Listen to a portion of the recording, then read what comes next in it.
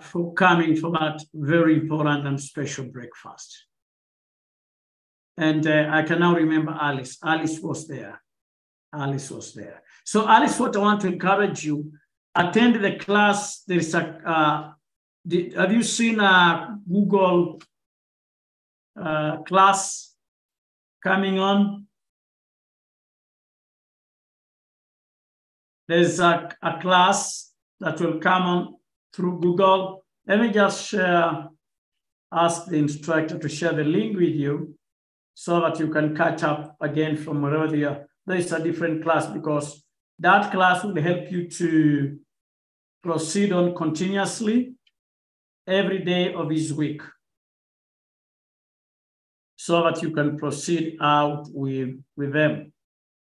So that you can proceed out with them every day of this week. Let me just see.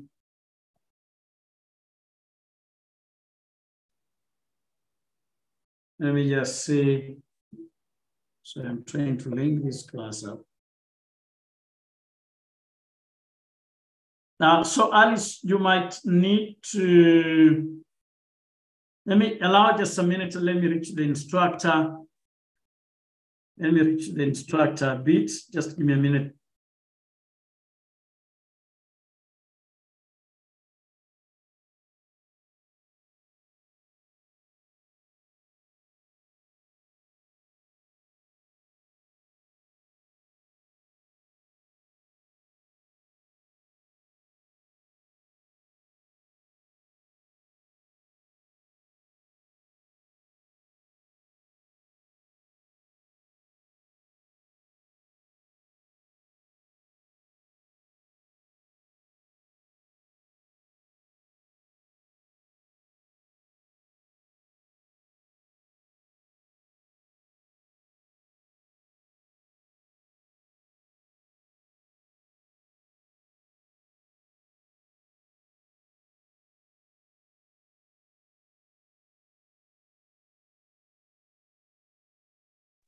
Mm-hmm.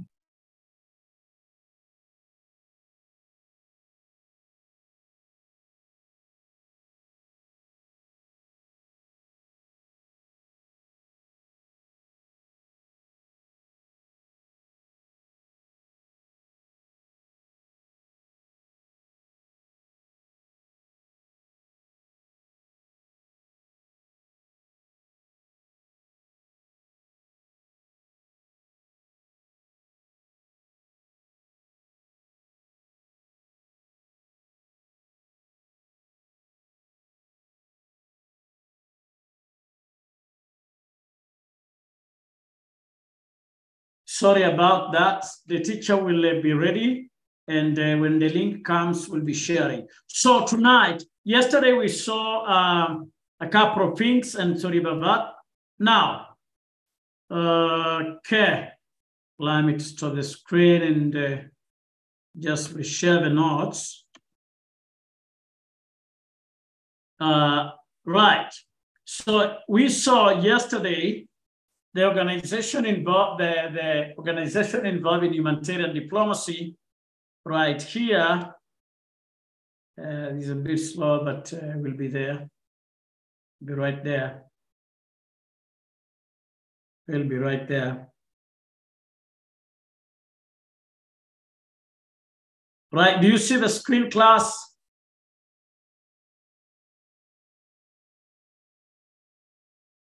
Please unmute and let me know if you can see. Yes. Do you see the screen? Yes, we can, Eminence. Yeah, right, we saw the aims of humanitarian diplomacy, objectives of humanitarian, what objectives will effective humanitarian diplomacy achieve. We saw historical examples, contemporary development, and then yesterday we saw the Order of Malta is an interesting example. It maintains bilateral diplomatic relations with more than 100 countries and has observer status with the United Nations and other international organizations, which allow it to conduct humanitarian diplomacy on a bilateral and bilateral level. Let's look at the legal context. It's very important to understand the legal context of humanitarian diplomacy. And here we go. Legally speaking, humanitarian diplomacy takes place in two main cases. Somebody can read for us. Priscilla, do you want to read for us? Do you have a big screen you can see properly? Yes. Go ahead. I'm actually, okay. Legally speaking, right. Should I start from there? You're fine. Yes. Legally speaking, humanitarian diplomacy can take place in two main cases. One, natural disasters. Right. In time of peace, domestic law and human rights law are applicable. The International Federation of the Red Cross and Red Crescent Societies, that is IFRC, has over the past years been developing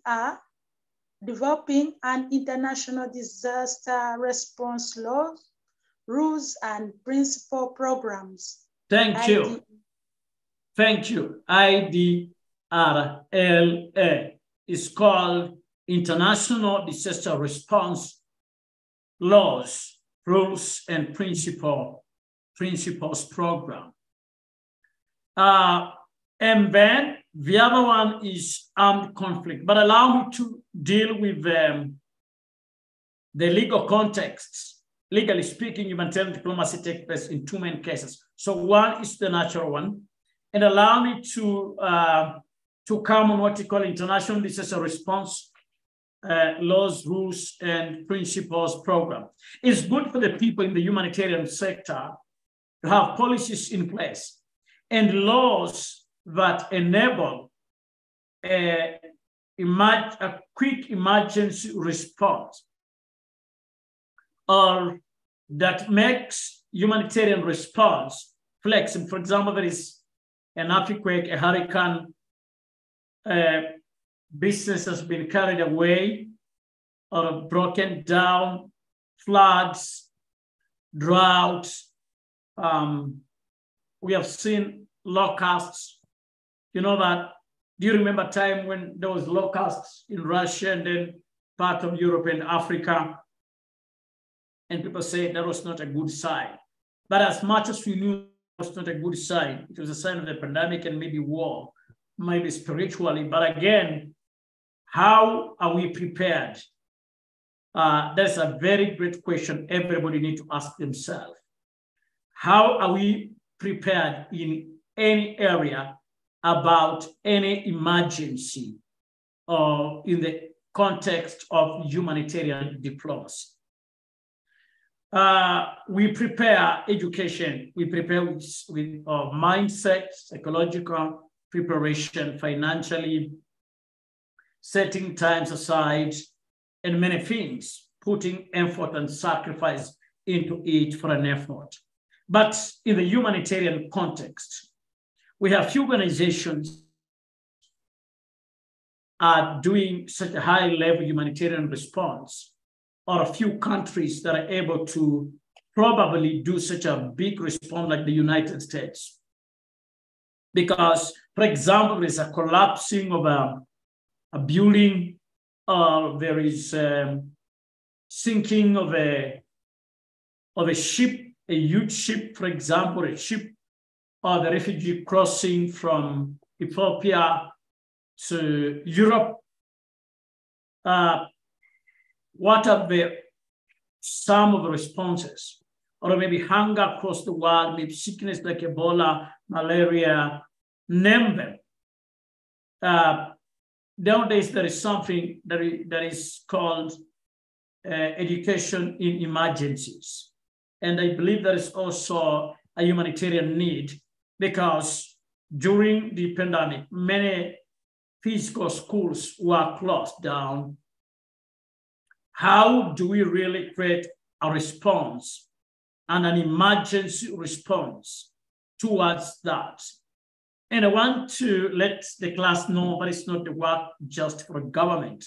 Government cannot do without civilians who are not even aware about it. So one of the things is capacity building, equipping right people with the right knowledge at the right time in the right way, getting the right equipment and the right services. You know what I'm saying?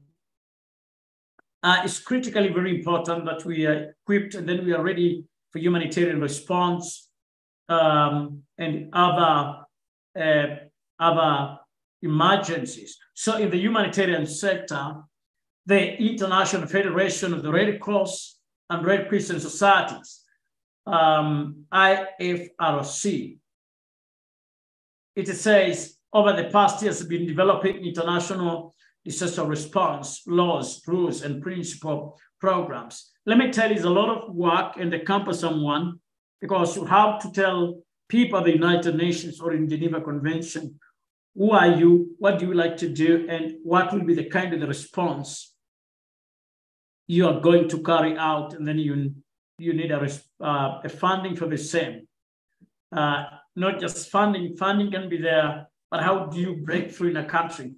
How do you enter people's country or another country and even carry out your services as a humanitarian organization? As you saw in Geneva Additional Protocol 1 and Protocol 2 of 1977, a humanitarian chaplain can do that. A humanitarian negotiator can do that according to the international humanitarian law. If you get to learn and understand what the international humanitarian law is, the international customary humanitarian law is, and other laws concerned about military and the humanitarian services, you should be able to understand that there is a need, general, big scope understanding the international disaster response. And every country is good that they put the humanitarian policy in place that understands the vulnerability, people are vulnerable, that these principles, these laws and rules are forecast to the humanitarian need. And we'll do that, institutions will do that. Yourself, I want you to imagine the challenges one faces or an organization when they want to deliver food, especially maybe in Africa and in South America, and maybe some parts of Europe, I'm not aware. I want us to see the challenges that an organization is facing to deliver medicine, maybe build schools, maybe educate children. So the question is, what can we really do to make the people understand that we are not just coming in their country, we are also here to bring them a sustainable humanitarian response program. So there is many things that surrounds humanitarian response, things that surrounds emergency preparedness. Psychologically, organizations should be prepared. Do you have teachers to help people? Do you have resources? That is tools. So the first thing is the preparatory stage. And in the preparatory stage, the people you're approaching, the country, the people in need, are they sure that do they feel the dire need? They might be feeling it, but they miss the understanding. Does the country, the government, or that type of a nation understand how we respond to the need of this kind of a response? And here comes also political challenges, customary challenges, military challenges, social or economic challenges at the same time. So when we talk about international disaster response, laws, rules, and principle program is a scoop of a huge, it's like officers or military personnel prepared to handle emergencies around the world. You see that? You're normally on a standby, guarding 24/7. We as humanitarians, what is that qualifies you to be a humanitarian diplomat? Where you are creating negotiation, Because are we really humanitarians? Are we really equipped to be able to do an emergency response if people are abducted? Do we have negotiators ready? For example, if people are being trafficked, if a flood strikes and the population of the people are vulnerable in case of conflict, political conflict, are we really ready? So the International Disaster Response Law is very critical because according to the Geneva Convention, this is one of the important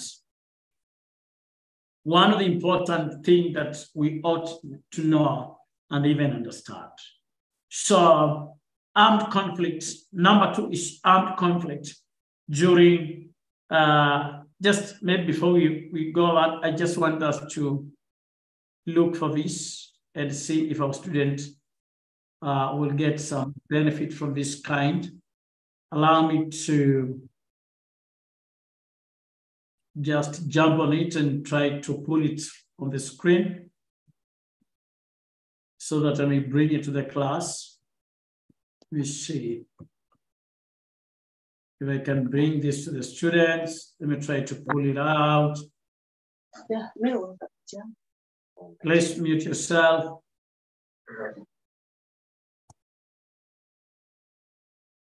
Give me a little minute. Just let me see if I can bring it to the, right. International, it's called International Disaster Response. Let me try to pull it out for the class. Then it'll take a bit of time to look at it so that you can understand what it is and what it entails for us to really do this. It's very interesting. Let me bring it from the libraries I like of the Google. Let me just bring it to class. Let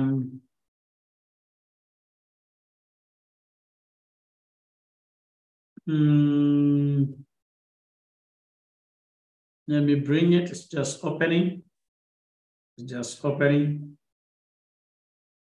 Just opening. I think my computer is slow tonight, but let it all just open.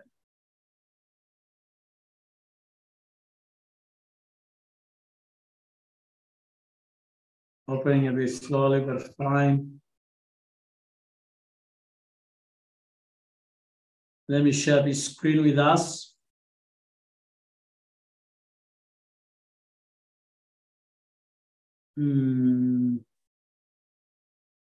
So the International Disaster Response Rules and all that.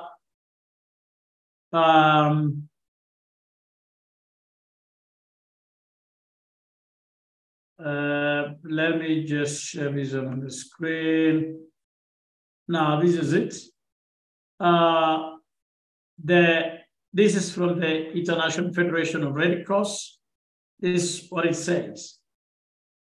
This is from the 2006. I stands for international. That's the concern for foreign and international actors.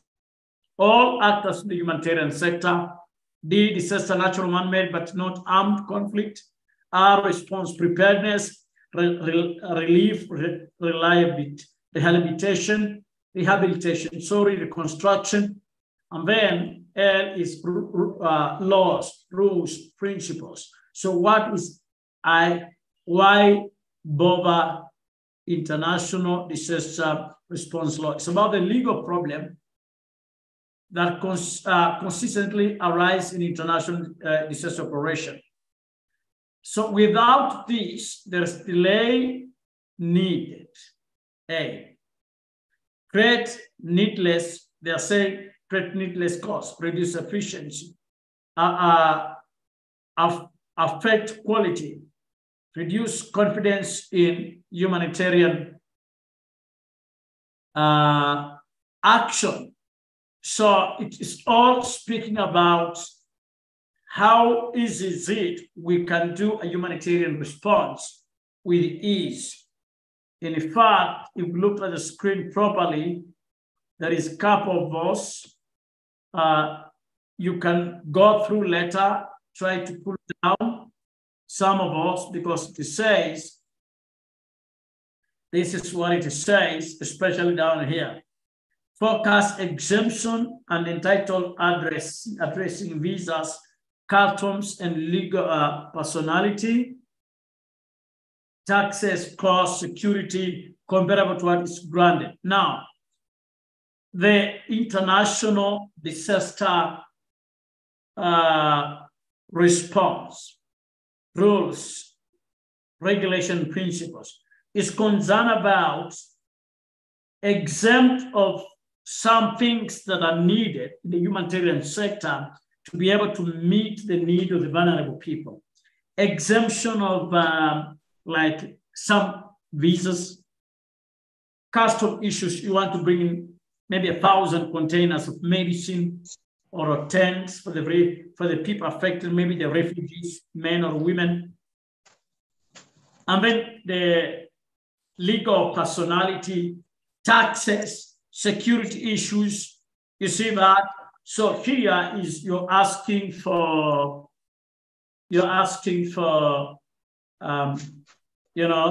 that this will be taken away so that you as an organization, you can properly respond to and quickly to the humanitarian need of that particular place, that particular region, in that particular country. You see that? So it's some of you, even you've had containers of goods of assistance. Maybe you want to help the orphans, or you want to build schools or hospitals. This has not much to do with your profit. When you realize that the government is saying you need to pay taxes for this, and because you're not ready, it keeps lying at the port for a very long time. In the end of the day, you quickly realize that, we have made a lot of losses. We needed to meet a particular need, but we are not able. So point number B is armed conflict. So legally speaking, one is natural disaster, another armed conflict. During this response, during international conflicts, international humanitarian law bestows upon the ICRC the right to access victims, in particular to civilians, the 4th Geneva Convention and prisoners of war, the 3rd Geneva Convention, according to Common Article 3, during international armed conflicts, humanitarian actors can only offer their services. You see that? Not war. Now, class, you need to understand what is the 4th Geneva Convention. Just allow me to open out that for the class so that we are able to understand all of us. Let me say, go on the screen, Google with you, so that when you're doing your research, you'll have more time. So we are saying 4th Geneva Convention. Geneva Convention. 4th Geneva Convention. Let me give it PDF. 4th Geneva Convention.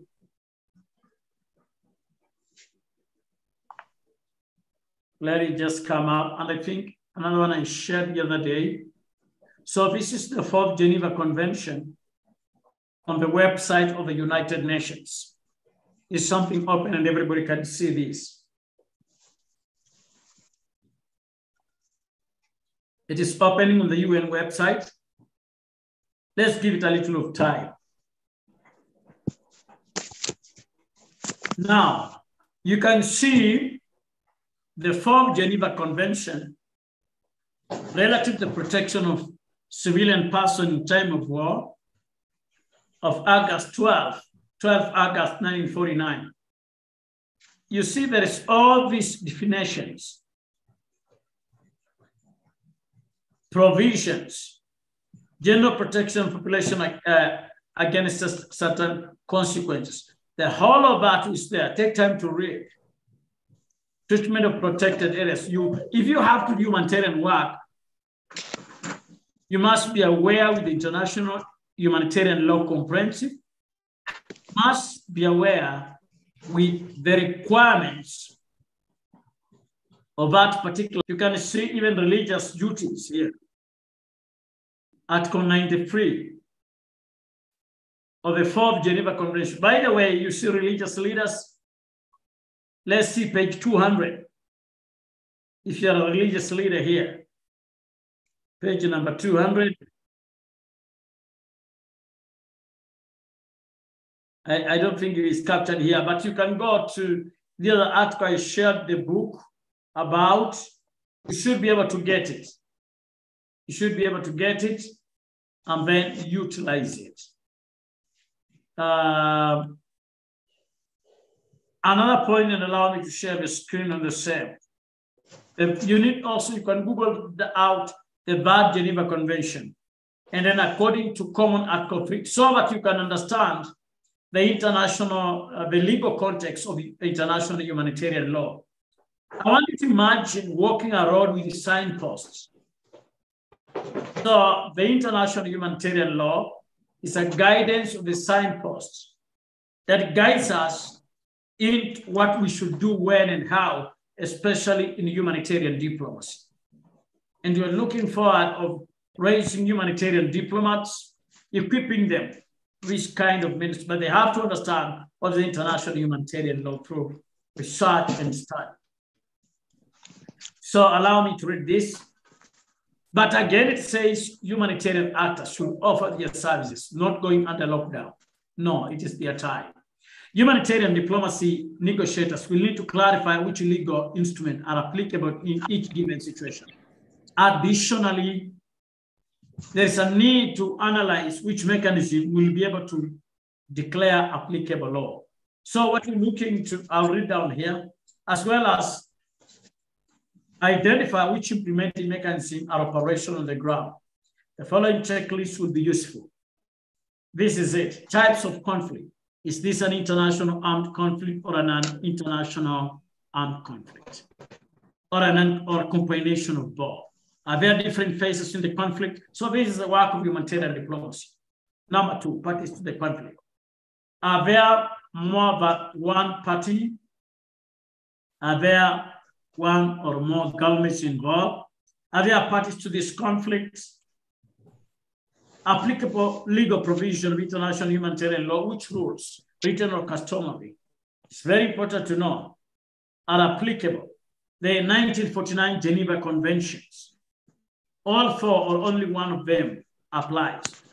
The Common Article 3, the 1949 Geneva Convention, or additional Protocol 1 or Protocol 2 of 1977. So when you're in the field, all these things need to be inside you because you are part of a humanitarian, and this humanitarian diplomacy. Applicable legal provision of universal regional human rights law, applicable legal provision of refugee law, applicable domestic legislation, which other standards could apply in local customs, code of conduct, ethics, or spiritual values. All these things we've been learning, some of them. Are there mechanisms declaring which law is applicable on the national, regional, or universal? When you know this, your work is easy. You can work anywhere in the world. Are there mechanisms implementing international humanitarian law, human rights, refugee law on the ground or more remotely? So I want to stop there tonight because there is another class jumping in, but I want to stop there tonight unless somebody has a question or a contribution. Leaders, you're welcome. Anybody with a question or a contribution, please, you're welcome. Please, you're welcome. Please, you're welcome. You're welcome, leaders. Right, I want to stop there. I know the lecturer is waiting the other side. I want to stop up here because the lecturer is waiting. And I'll be happy logging out so that members can log in. Many say they like using the Zoom link. No, sorry. You like using the Google Meet. Please, I want to encourage the class. There's a Google Meet shared in the class, and the instructor is waiting for us that side. Members, do you see the Google Meet the other side? Do you see it? Oh, I think I'm one of the, let me log out and to log in the Google Meet because I thought we are in here. Yes, we were in the past class. All right. Yes, thank you. Can we all join Google Meet? Bless you and have a good evening.